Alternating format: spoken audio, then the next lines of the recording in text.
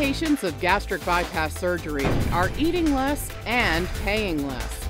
The WLC discount card allows post-surgery patients the option of getting reduced portions at participating restaurants and paying a lot less for them. But with the ever-increasing waistline of Americans, shouldn't everyone have the choice for smaller meals and smaller bills? Yes, you like that, right? Everybody likes it. Good idea.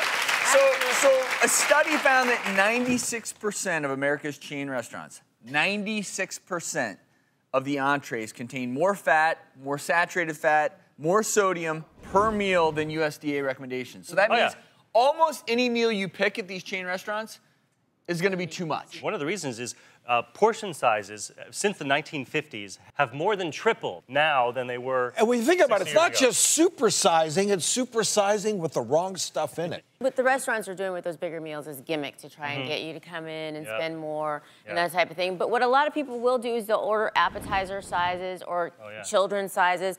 And some of the surgeons now, they do a special card with their bariatric patients. So it's called a weight loss surgery card. I don't know if you all have heard of this, but card carriers in select places in the select restaurants, they can actually go in, order smaller portion sizes, and actually get a discount, which it sure makes sense, right? It makes a lot of sense. Although it makes me want to do a card for my patients before they need the weight loss surgery. Just I'll call it a I don't want to be fat card.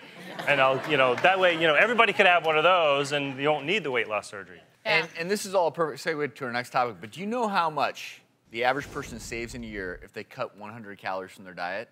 It's about $175 a year. So it's also a great way to save money. And that actually does lead us to our next subject.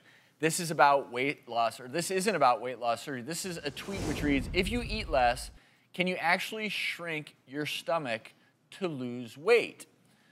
Sadly, you can't just shrink your stomach. Now, what's going on in some of these bariatric surgeries is that surgically, they are shrinking your stomach. Yes. But what you can do by eating less, because your stomach is a dynamic organ, it stretches. It can stretch quite large. And people who think eat a lot, if you don't eat that much, then it's going to eventually shrink down. That's what a lot of people think. But what I will say is that if you're constantly used to eating really large meals, your stomach can get to the point where it accommodates that. And by eating smaller meals, you are teaching your stomach, it's not going to shrink, but I do think that you're teaching yourself to feel satiated without your stomach maybe expanding to 2 times its normal size. I call that the appetite thermostat. You kind of reset your thermostat and you'll feel full sooner with a less full stomach.